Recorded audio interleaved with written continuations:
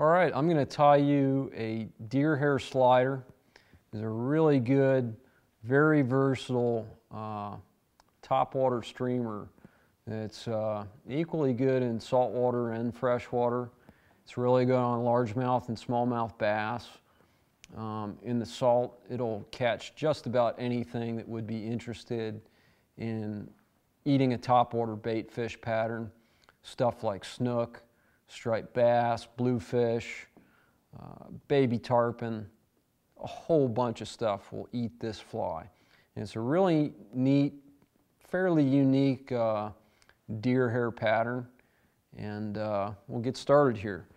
First thing I'm going to do is put into the vise an extra long shank saltwater hook.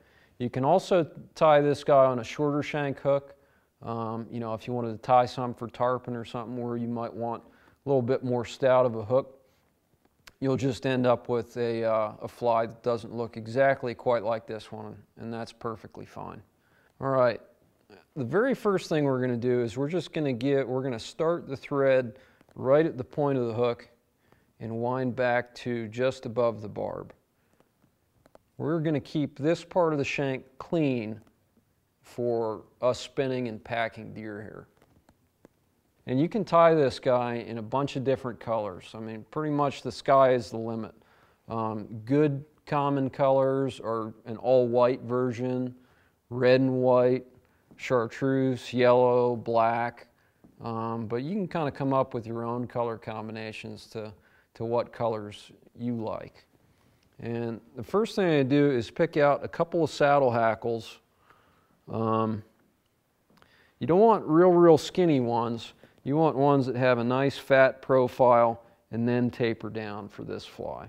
And so I'm going to take maybe about 4 or 6 hackles. You know, if you got really good hackles, you probably only need 4.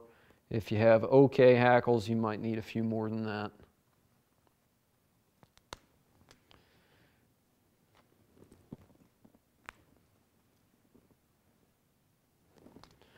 All right, so I've got 4 hackles here.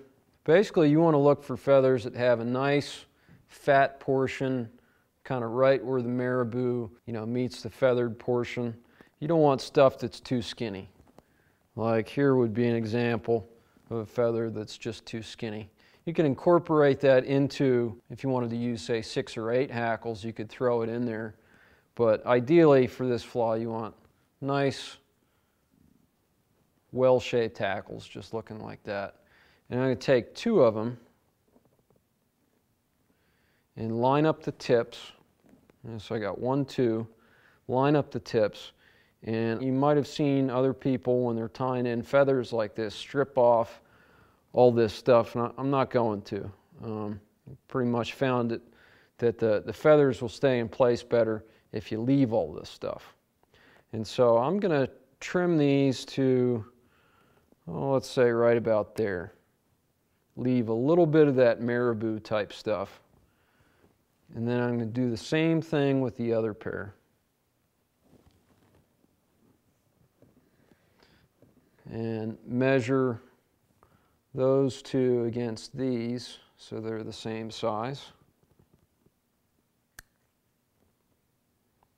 Perfect. Now notice how those feathers have a slight concave like that.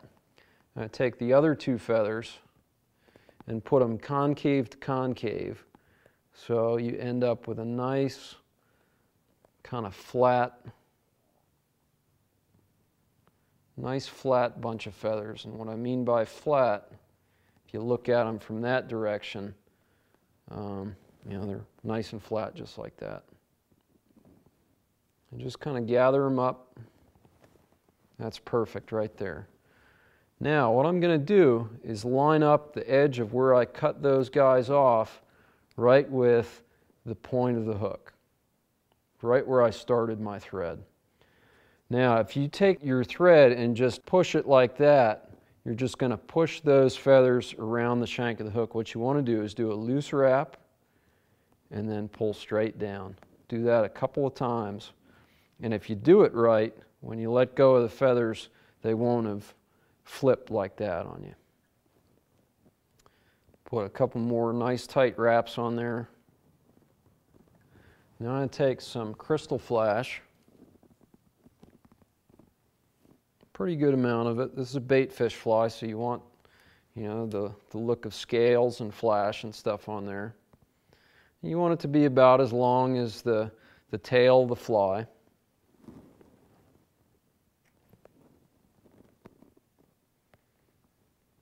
And I usually just put some right across the back. Tie that in just like that. Now, my favorite part, the deer hair. This is the funnest part of this fly for me. And if you've never tried to spin deer hair before, the first thing you want to do is make sure that you got a good stout thread, something like flat wax nylon, or you know, something that has the breaking strength of a couple of pounds at least. That's how hard you got to pull on this stuff to make it work. And you know, most people will, or a lot of people will try spinning deer hair with thread that's too light, and you end up breaking your thread several times, and it can be kind of a frustrating experience. But the main thing in working with this deer hair is thread pressure. Is you really want to pull this stuff tight. When you think you've pulled it tight, pull it even tighter. And if you break the thread, so what? You know, you can just start your thread over again. And with any luck, you'll see me maybe break the thread a couple times while I tie this fly. And so the first thing I do is take some white deer belly hair and grab a pretty good wad of it and trim it pretty close to, as close to the hide as you can. You know, so you end up with a nice bunch of hair like that. Now the next thing you want to do, and it's a pretty important step, is you want to take a comb and you want to comb out that underfur. It might seem like kind of a tedious process to do, but this fuzz that's in here, and some pieces of deer hair will have more than others, but that fuzz in there serves absolutely no purpose in tying the fly. So we're going to get rid of that. Now the first thing I'm going to do is on this fly, it's going to have almost like a muddler minnow type collar. So I want that collar maybe about 1 inch long on this particular fly. And so I'm just kind of measuring it up. Now the next thing I'm going to do is I'm just going to kind of move the deer hair so it's completely enveloping the shank of the hook. And once you do that, the next step is pretty easy. You just make a loose wrap, 2 of them, all the way around the shank of the hook. And the whole time you want to keep holding that deer hair. Don't let go. And you can brace it against the shank of the hook. Now watch, I'm going to pull straight down and you see those deer hair fibers standing straight up. Now with pretty tight thread wraps, I'm going to kind of work my way through that nice and slowly, moving one wrap right in front of the other, just like so.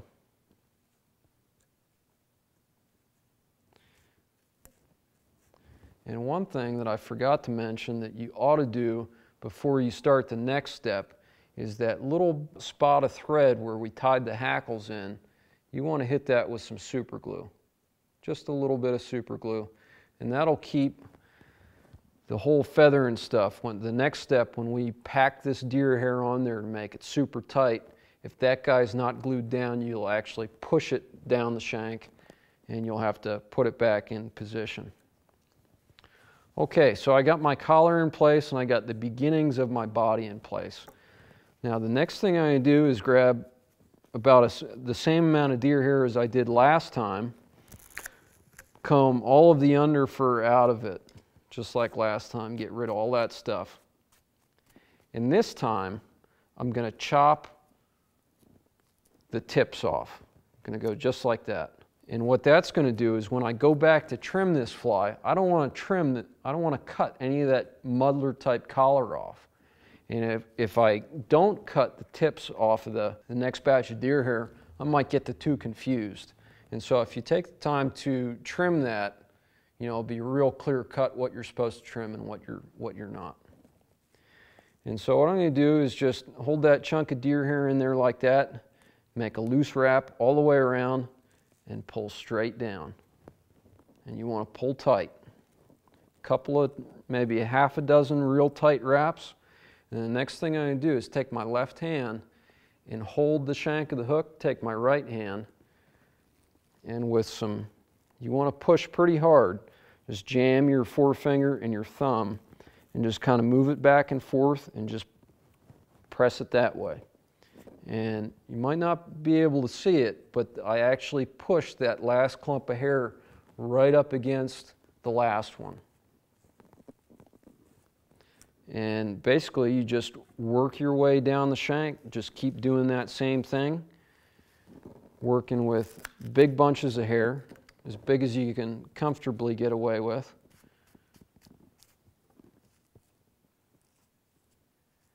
And work your way all the way up towards the eye of the hook.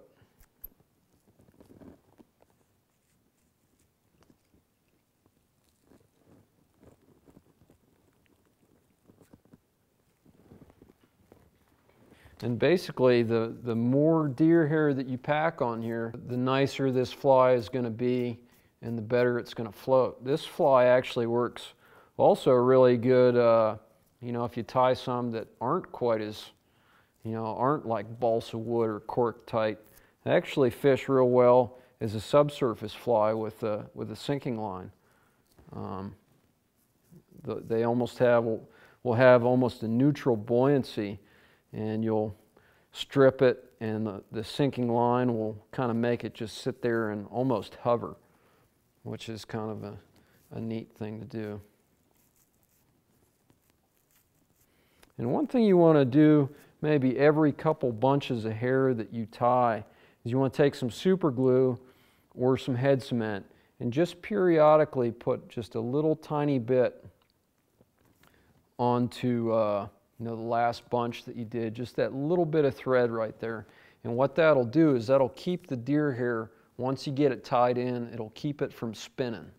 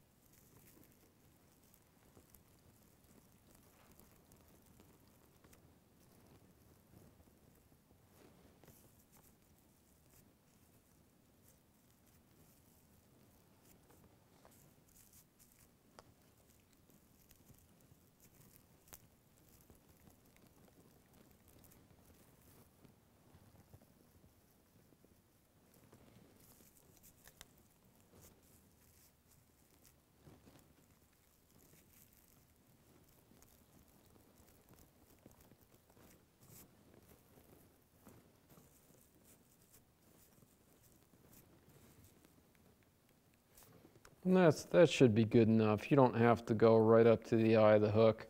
And I'm also going to put a little, after I'm done trimming this guy, I'm going to put a weed guard on there. And if you leave a little, you know, 1/16 of an inch space between, you know, the deer hair and the eye of the hook, it'll make that a lot easier.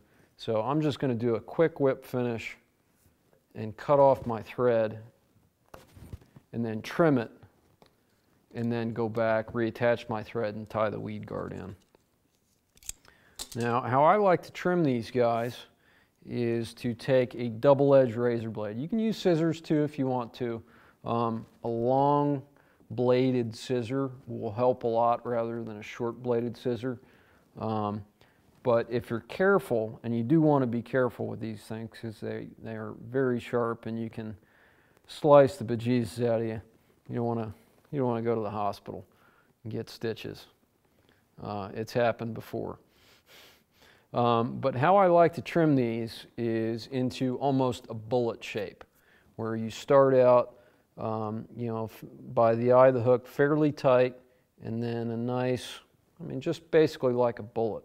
So what I'm going to do is trim basically the top first, and just start out very slowly.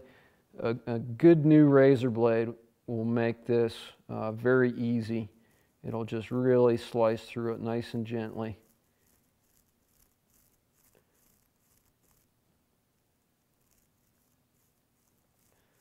Just like that. And be careful once you get back to the collar. Remember, you don't want to cut off any of those the nice tips there for muddler-like collar. And so I got the top trimmed, and do the same exact thing to the bottom.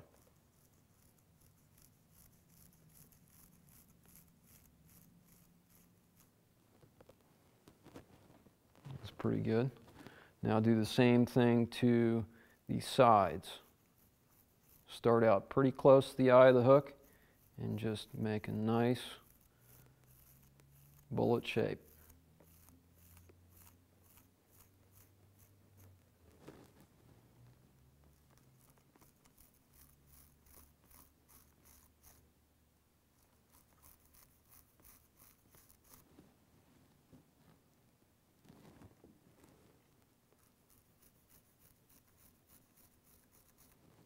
Okay, now you just go back and take the edges.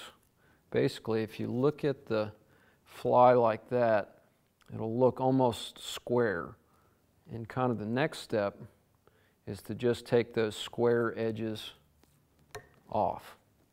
And then you're pretty much got it trimmed to about the right shape.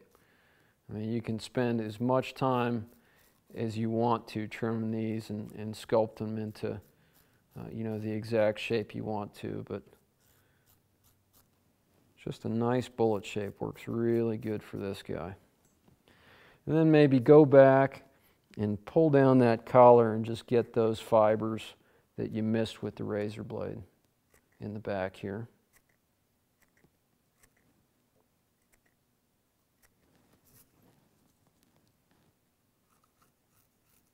Missed an edge there.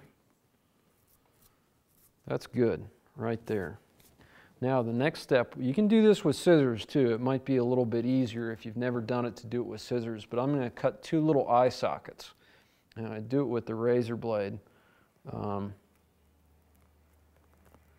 Basically, you take the one edge of the razor blade and just press it into that deer hair and just make a nice little eye socket. You can do the same thing with scissors too.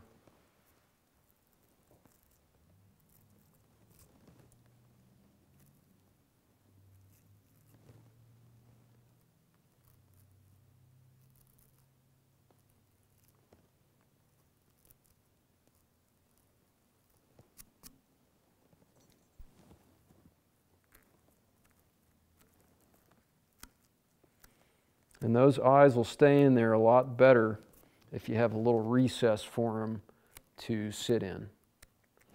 But eventually the eyeballs are going to fall off. It doesn't really seem to matter much. The fish will like it just as good with or without the eyeballs. I like mine with eyeballs.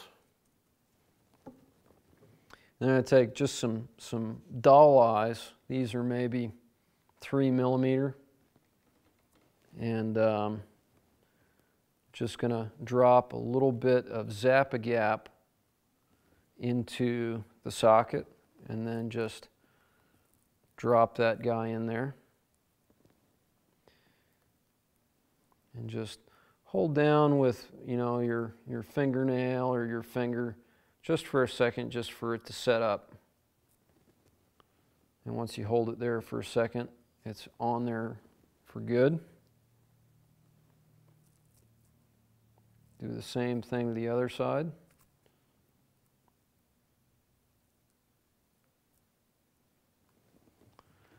Perfect. Now I'm going to reattach my thread and throw on a quick weed guard. If you're going to fish this guy around mangroves, or you know, if you're a largemouth bass fishing with this guy, you know, it's not really worth fishing unless it's got a weed guard on there. So I'm going to take some, you know, about some 16-pound hard saltwater monofilament. That's the best stuff to use for weed guards. And cut a piece maybe that's about 2 inches long. And basically what I'm going to do is double it over and kind of crimp it down. Just like that. And I'm going to slip where I have it crimped down right over the eye of the hook, just like that. And then with my thread, I'm going to wind over it a couple of times. And that's perfect, just like that. And you whip finish this guy, and you're done. You definitely want to hit this head where you have the thread and that weed guard with some head cement or super glue just to hold it all in place. And then, you know, you can trim that weed guard. We obviously don't need it that long. Maybe just, you know, about 1/2 an inch, 3/4 of an inch long. That'll keep it from getting hung up. But yeah, next time you go saltwater fishing, it doesn't really matter what it's for. Anything that will eat a floating topwater bait fish will definitely eat this thing. Give it a shot.